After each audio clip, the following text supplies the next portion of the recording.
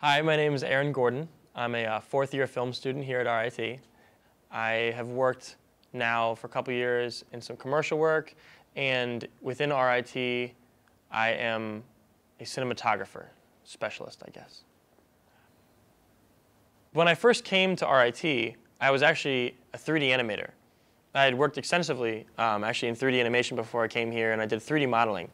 And I think my biggest inspiration was that I was obsessed with 3D modeling because you created an image. You composed it, you created a model, you lit it digitally, and then you took a real-life photo of it. You made it as photorealistic as possible, and then you put it on a website.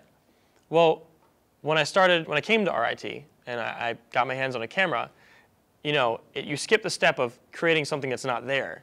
You have something that's there, and then your only job is to make it look pretty. And what moved me from 3D animation to cinematography was that you have the tools as a cinematographer to do it. The key is just tweaking lights, composing the shot. And it's so intricate, but at the same time, it's just so simple and logical.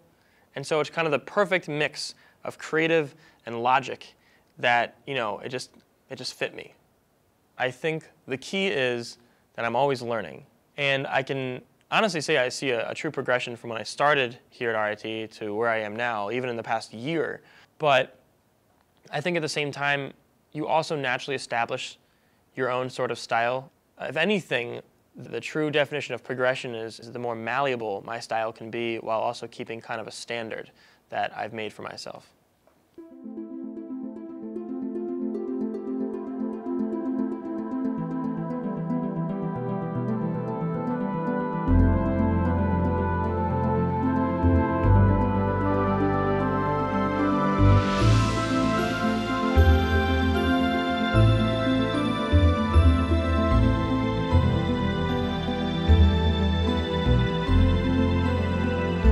If I could give any advice to anyone aspiring to be in this field at all, I think the more you get yourself out there, the more inspiration you always have, and the more experience. I mean, the key is like a resume, the more experience you have, the more they want you. And on a film set, the more you have, the more sets you've been on, or the more you have on your reel if you're a cinematographer, the better.